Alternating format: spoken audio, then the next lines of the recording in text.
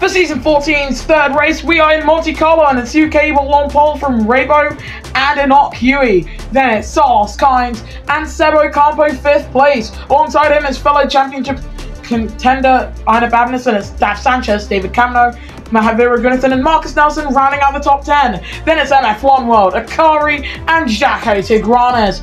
Leo is 14th from Yuki Suo and Daniel Bogdasarov. Pastor Ronaldo 17th from Milrez and Bob. Then it's Lawless Leclerc, Theodore Schumacher, and JD Venter.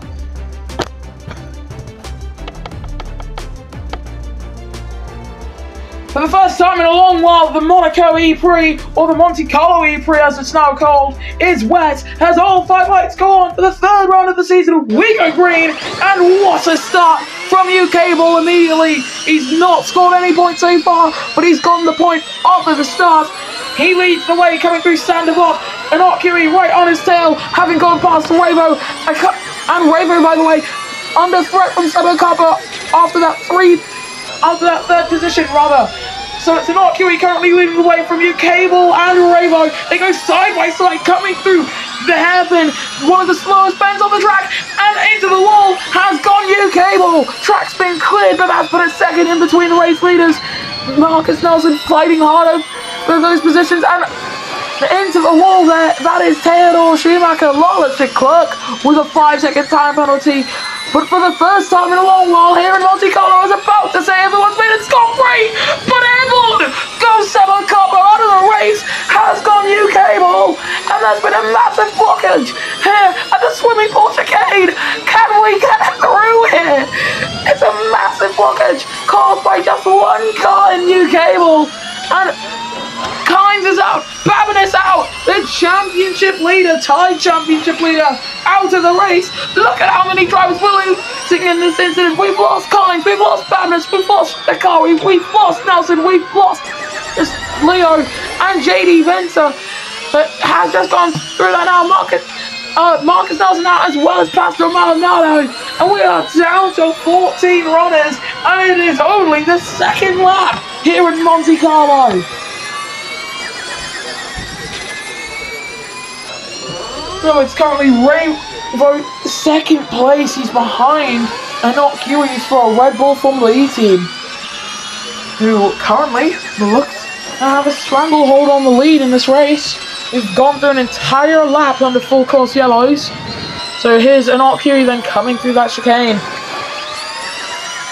Daf Sanchez, by the way, up into second, and off into the wall has just gone Daf Sanchez. Is Sebo Campo getting a time penalty there? Ravo is missing his front wing.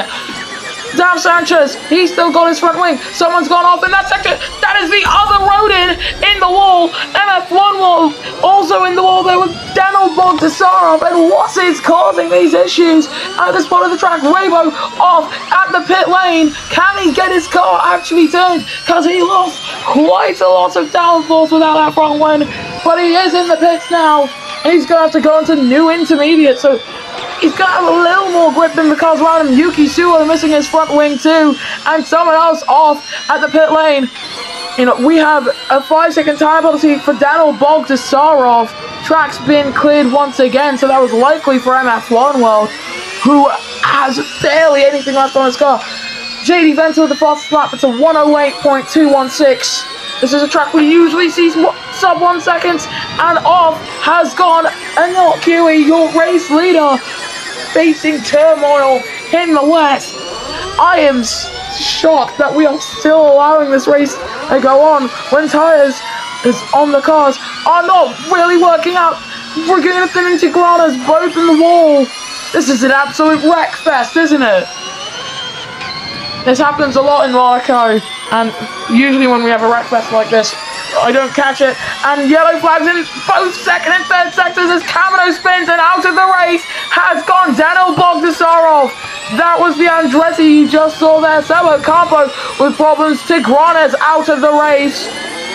And it's at the chicane, we believe. We're coming onto the chicane with Milrez of Switzerland.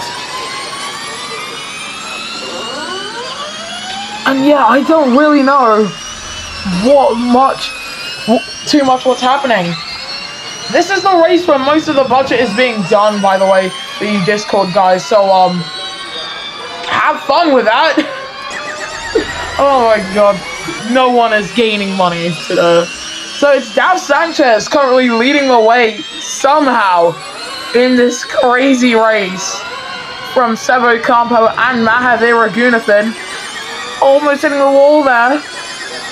But I think, oh no, I was gonna say they were fine, but Mahavir Raghunathan in the wall. And he's missing part of his front wing.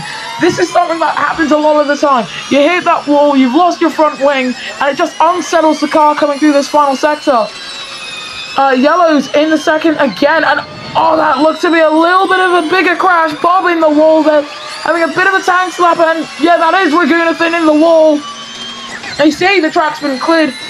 There's no way you can say track's been cleared when there is still a car facing the wrong direction at pit entry. David Cameron's gone off. Oh, Yellow's still in that second sector. Track's been cleared again. And that is an QE. And he is out. 14 laps left in this Monaco E-Prix, this Monte Carlo E-Prix. And in just the first 5, we've lost half of the field. Yuki Suo's hitting a fastest lap of the E-Prix at 104.6, and his teammate goes into the barriers. The other Andretti, also in the wall, waits himself again. Milrez coming through, and MF1 World is out. MF1 World out of the E-Prix. Dav Sanchez almost hitting the wall, or coming out of that penultimate turn. Third to last turn, rather. And he's had a tank slapper, and he is out. Dav Sanchez out of the E-Prix, and that has left Sebo Campo leading the way. Milrez out as well. JD, oh my goodness me, Rabo and Leclerc both out of the E-Prix as well. And if Bob can't get his car facing the right direction, it'll be him as well. Raghunathan having to slide through that minuscule gap. Yuki Suo just about getting through now. We are down to 6 runners on the 6th lap. These are the kinds of collisions and wreck numbers you expect to see at a track like, for example, Spielberg, that we don't race on anymore. It's dry now as well. Ocampo's still out there on his intermediate tyres. We're going to go on board with Sebo Campo in the number 76 car. Can he keep his car facing in the right direction? He slams the wall, but he is currently still fine. So JD Venter, he is currently 28 seconds off the back of Sebo Campo. And I think we are going to have to... And yeah, race control says red flags have been flown for the amount of damage that has been caused. So, as you can see, Ocampo coming into the pits, and we will restart the race. We will restart the race with the original starting order. Considering the nature of this championship, we don't actually have to cut the race laps. So it's the starting grid from before, because every team has 2 spare cars. They are required to. So they are still fine to continue this race with the original lap distance. It's going to make this race a lot longer than others, but in the interest of us not having 5 cars finish, the original 7 laps, by the way, will not go towards the initial budget. So I'm pretty sure everyone will be happy to hear that.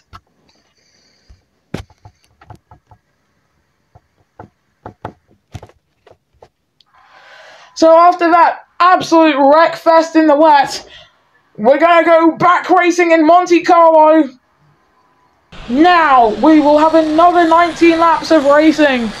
And as it was before, U-Cable with a very good stop. As it was before, not QE sending it down the inside on Rabo. But unlike before, Ocampo dropping down to 6th place. Tyler Babness up in 5th now, ahead of his championship rival. So it's U-Cable from Yui, from Rabo, from Kynes, who is looking to try and send it down the inside. So is not QE, who takes the lead. Many pieces of debris flying off and into the wall has gone. One of the drivers, we have not been able to see who because of the shoddy camera work we have coming through here, and someone else has gone off, and that driver has being able to continue racing. Oh no, it's not. It's MF1 while facing the wrong direction. Can he get his car back facing the right direction? And the race leader is now coming through the final chicane. That is UK Ball leading the way 2 seconds ahead of Inoculi and Ravo. And it's the second race where race control have had to step in and change some things. Virtual safety car called as Daniel Bogdasarov out. That is Daniel Bogdasarov. That is Milo Rez. And that is JD Venter. The man currently third in the World Drivers standings. He's got a lot to pick himself up from now. He's down in 20th position. He doesn't look to make another pit stop. He doesn't look like he has to. He could. He doesn't. But he's 20th. And he's 17 seconds off the lead on the second lap. This is a race that has a lot of chaos. So much chaos that we actually had to fly a red flag. We go racing again. UK Ball coming through the swimming pool chicane, just about keeping it out of the wall. Well, these drivers have been told to keep it clean in no uncertain terms from their teams. They don't want to have to pay massive damage bills when they should be getting their payout race to race. So we look now, Marcus Nelson currently 10th place, opted to go for the hard tyres. 3 of 19, then JD Venter sitting a faster second sector than anyone. He's 20th place. He may be in penultimate at last position, but he's certainly not driving like it. He still has a race to try and score points in. UK Ball setting the fastest first sector of anyone. And JD Venter setting a 105.583. And the gap between the race leaders is 1.159 seconds. It's not exactly closing, but sadly for Inoculi, it's not opening either. As Ravo, we go on board with him, the Italian, who we believe has won a few races around this track. He's currently trying to gain on that Red Bull Formula E car ahead of him. But the thing is, if you can't make an overtake on the first lap, you can't really do it without forcing your opponent into the wall in some uncertain terms. UK Ball the new fastest lap to 104.250. 1.3 seconds quicker than what JD Venter set. He is currently the class of the field out here.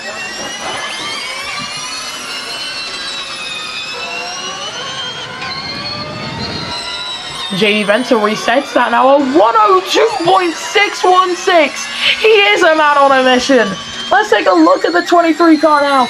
Oh, going up through Casino Square now, and he is doing his damnedest to try and close up to the back of the Skoda of Theodor Schumacher to try and take that 19th position away from him. If he can get close enough to do that, he can get close enough to go for points because of how close everyone is around this track. Too small for F1, large enough for Formula E. Got this ball.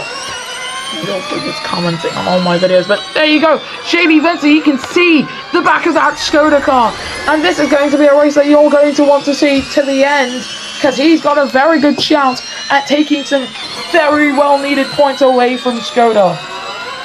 But it's all going to come down to once the checkered flag falls at the end of this race. As long as the checkered flag falls.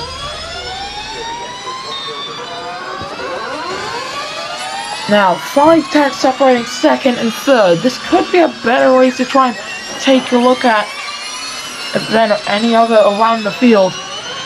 JD Venter really is taking out chunks from Theodor Schumacher, who is currently the driver ahead of the 23 car. But that's not what we're looking at. We're looking at the 7 of Ravo. He chases down Inoculi in the number 29 car for that second position. Coming through the chicanes, and he's just really trying to find where he's stronger than Inoculi. If he can find those places and maximize everything out of those turns and straights, and he can try and go for an overtake. got DRS on this lap. DRS was activated on the second lap, but no real overtakes can really be made around this track. It's one of the most difficult tracks on the calendar. And Pastor Maldonado peels into the pits. He's going to go into the medium compound of tyres. Tyre Wolf bringing in a sturdier construction of tyres for this race, as you would know.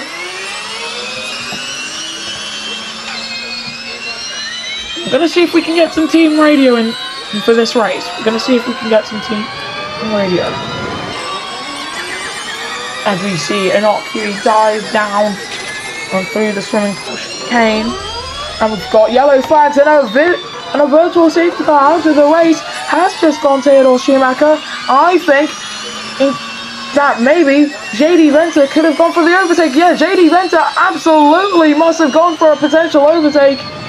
He's got barely anything left on his car. The steering wheel's saying 13%, and he's definitely going to have to pit. It was the best of times, it is the worst of times, as into the pits come many drivers on this lap 7 of 19. Go racing again then. Still more drivers coming into the pits. Looking to get some team radio if possible, as the championship leader is currently 2nd and 10th.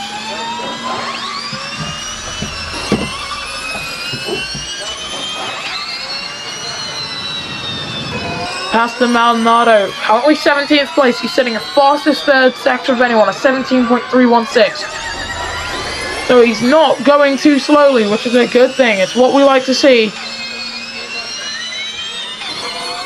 We don't really like to see too many crashes. Babness coming through that chicane, and you can tell those soft tyres are definitely around the edge of their performance. Because right now, if you are on those older tyres, it must be driving like on a knife edge. Because we're gonna go on board the meal rest. There's barely any grip in those softs at all. And considering how strategies can play out, is into the pits comes Iron at Babness. Isn't Huey in? No, and Huey's staying out. So Huey going 8 laps on the medium tyres. This is great data for other teams who need that kind of data. 8 laps on medium seems to be possible, but then the question is that swimming pool chicane, which punishes drivers who don't have enough grip to get through it perfectly, and it basically kills their races. Got Huey then coming through the Monaco tunnel. I've lost a bit of my voice, as you can tell. Now coming towards the swimming pool chicane. And it's that little left, right, left flick. And he's had to make a few more flicks because of his lack of grip. UK Ball seems to have gone past Daf Sanchez, who is also struggling for grip on those mediums. The other closest medium tire runner is Ravo, who did come into the pits to swap onto them. Sebo Campo, by the way, guys, I think... No, he doesn't have to pit again, nor does Iron at Babness. Is for quite a while here. Ocampo has leapfrogged Babness here to take back 7th place. UK Ball sending the fastest lap as the 2 drivers behind him, and not Huey and Daf Sanchez are both pit. And we do not have any team radio from any of the drivers so far from laps where the radio lines were open. Maybe it's just because it was strategic stuff. Oh yeah. 10 laps to go. It's UK Ball from Ravo from Marcus Nelson. 2 of these guys are World Drivers Champions. The other one is a man who could dearly hope to try and get one as he comes through the chicane then. Carlos Kynes, by the way, he's just gotten past Marcus Nelson. We were watching with Ravo there, and he just got past the number 13 car, who's on hard tyres. He's going to be passed by Sebo Campo if he's not careful. He could have gone into the wall there. He mustered every single ounce of strength he had left in that Lamborghini Maker car and those hard tyres to keep on to that 5th position and stay in this race as he now dives into pit lane. 9 laps to go. Only 9.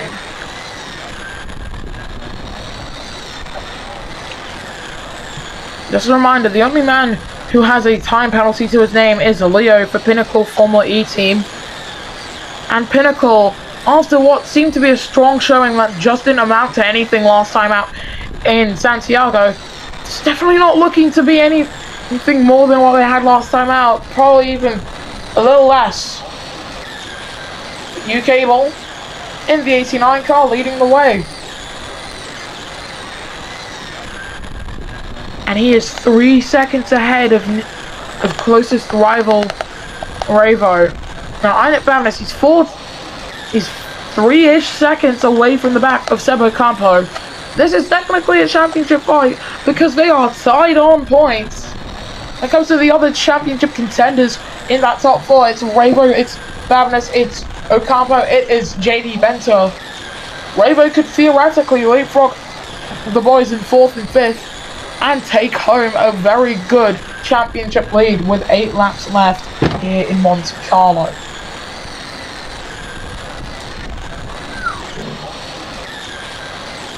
We look at Seb Ocampo. He's trying to close back up to the back of Starlost Kynes to try and take home a 2nd consecutive 3rd place finish and a 3rd consecutive podium finish here in season 14. As they come through the swimming pool chicane. On board with the 76, and we've got yellows as Babinus has fallen into a little bit of trouble there. I think he did just kind of slam the wall. He did. It was not a knock here. He was there around the same time. So Babinus now drops down to 6th place. Unfortunate for the hyperdrive driver. We've got 7 to go. And once the drivers actually exit the swimming pool chicane, they realise something. There is not a lot of room to overtake through the entirety of Sector 3. Like Sector 1, you can make a few audacious moves, usually at Sandoval or the station hairpin. Sector 2, it is basically all in the Monaco tunnel. It's all in the Monaco tunnel where you can make your overtakes. But Sector 3? You can't overtake in Sector 3. The track just tightens up so much that to try and go too wide would be suicide. And Ocampo, he's dropped off the back of Kynes by quite a country mile. It's 2 seconds, the gap between the two drivers is right now. And the sky does look to be a little bit more overcast now. Looks to be a little overcast, a little more cloudy. We'll be monitoring the radar for hints of rain. JD Venter currently in 18th position. As Kynes now pits. Carlos Kynes in the pit lane. Wouldn't have expected him to come in this soon, but he's got Mahaze Ragunathan in the pits for company, and right ahead of him, that is U-Cable, the pole sitter. So it's Revo leading from Ocampo with 6 laps to go. It's pretty much still anyone's game. It's all going to come down to strategy, as it usually does here in Monaco. And Camino now, he's holding up U-Cable. If I'm in the shoes of the head strategist for Braun Honda Grand Prix, the obvious thing to do is to let U-Cable by, because Camino and U-Cable, they're in different races. U-Cable is fighting for the race win, and Camino is fighting for a top 5 finish, which he's currently in. So will they let U-Cable go by? Looks like they're actually going to let the two drivers fight. They're side by side coming into Antoninos, and Camino is going to stay ahead. But does the 88 car peel into the pits? No. Ocampo's in, Revo's in. Bavina's staying out. He's ahead of the two Braun cars as finally U-Cable is allowed up into P3, and that could even be a P2 if Babinas doesn't get a move on. We've got 5 to go here in Monte Carlo, and yes, U-Cable sends it down the inside for 2nd place. We see these moves all the time here, and that is 2nd for the British 89 car, the Season 10 champion. And Babinas actually looks to be kind of struggling a little bit. Struggling as well. And out of the race, has gone Marcus Nelson. Nelson out of the E-Prix. That, if you just about saw that, was the stricken Lamborghini Mako car with 5 laps left in this E-Prix to run. Almost thought that not Huey had a problem or something going through the swimming pool chicane, but no, it was literally just after the station hairpin. Huey has come into the pits. So Huey is in the pits, getting his tires changed. So U-Cable will retake that lead of the race. Camino and Babinets both in the pits. It's all going to be up to Ravo as we begin lap 15. He's not going to be second, is he?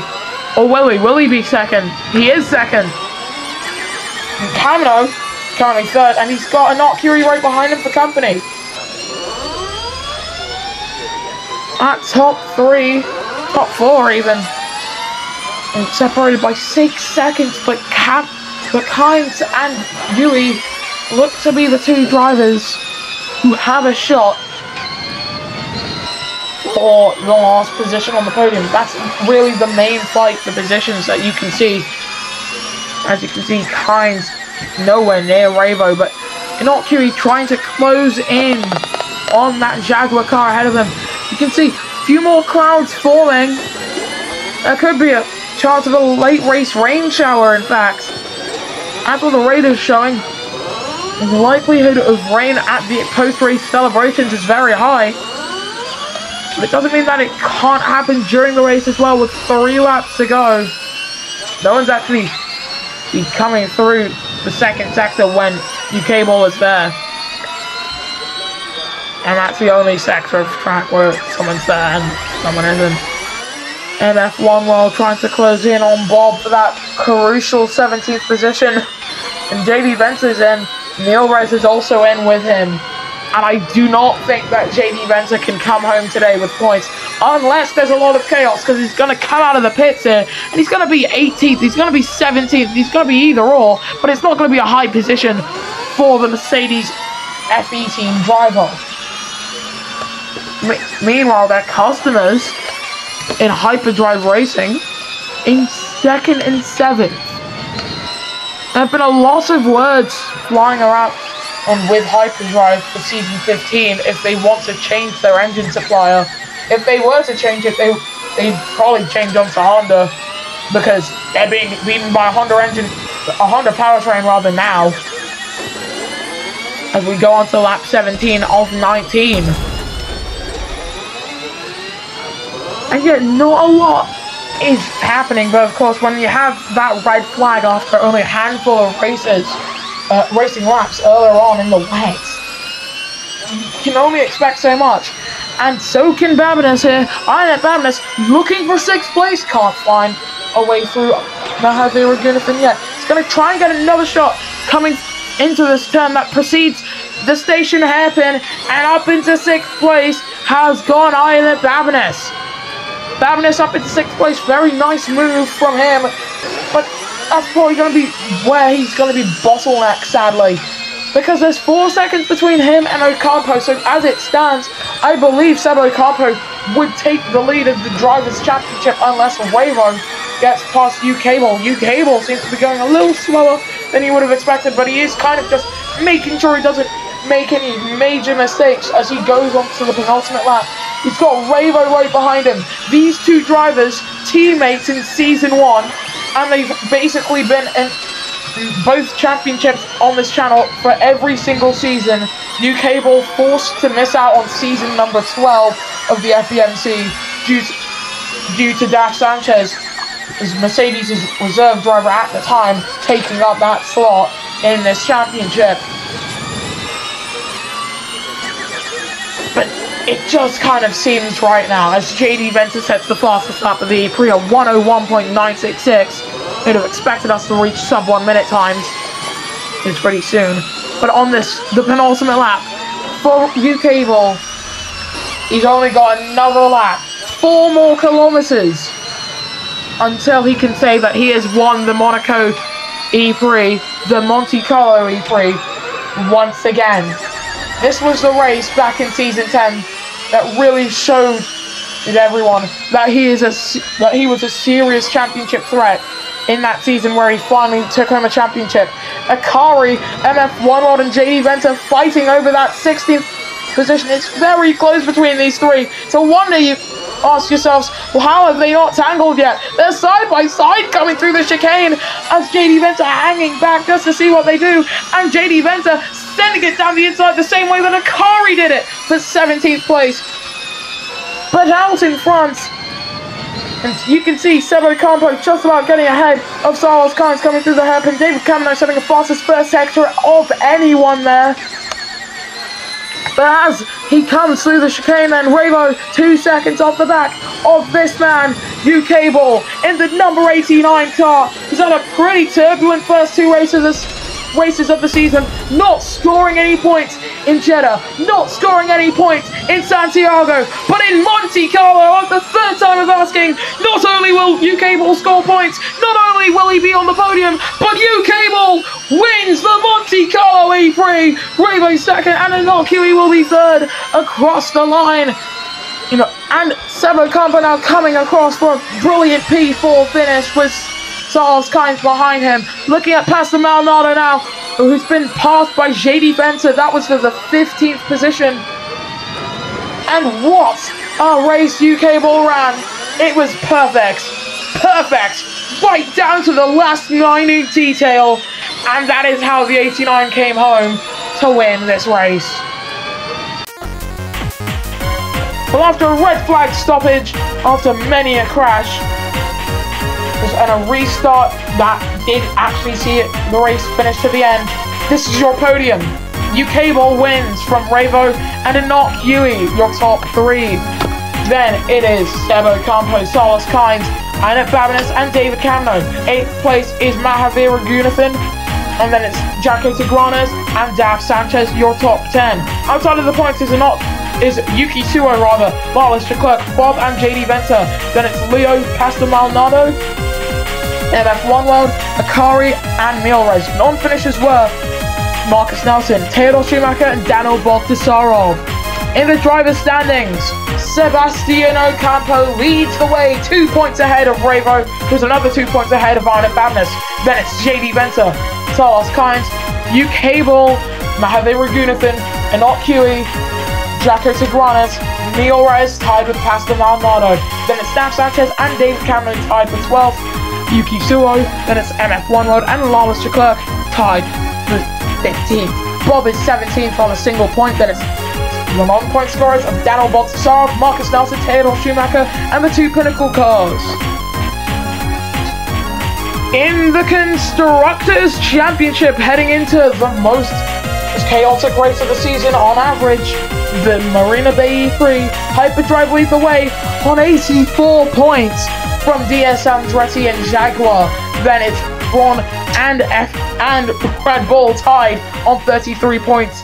Still a tie for 4th place found. Then it's Mercedes FE team on 31 points. Rodin Toyota and Lamborghini Mako tied on 14. Then it's Renault Edams on 11 points. Skoda Volkswagen on 4 points. And Pinnacle FE team still yet to score. We'll see you guys next time then for the Marina Bay E-Prix.